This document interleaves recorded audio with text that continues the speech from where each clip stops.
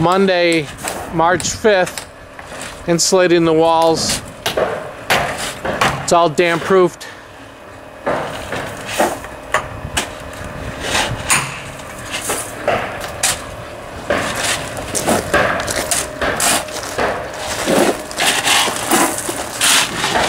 Moving the gravel up against the drain tile.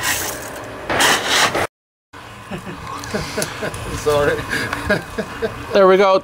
Made in America, made in USA. Owns Corning. So another American-made product. March 6th, making a lot of headway with the beautiful weather. 60 degrees.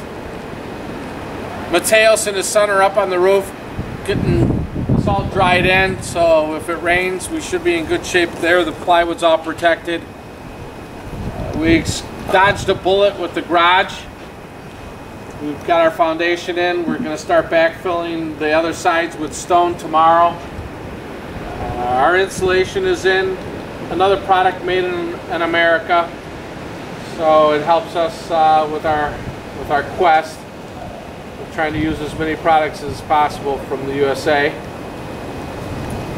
So the garage has the basement. Tomorrow, like I said, we're gonna finish backfilling and get their fence back together. So talk to you later. Bye-bye. Here we are on March 8th, installing the windows. The Marvin windows are what we're using, made in America.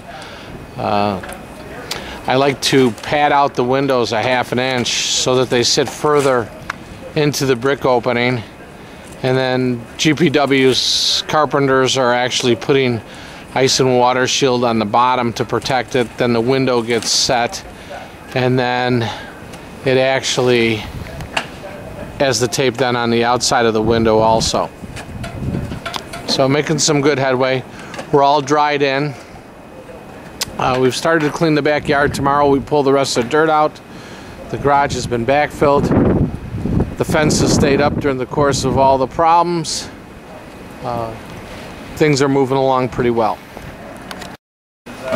Things are a little bit of a disaster on the inside. We get our dumpster tomorrow. We haven't had any room to put anything out there, but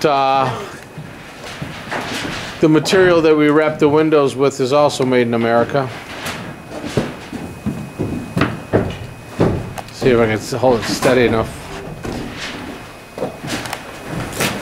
Yep, made in the USA. There it is.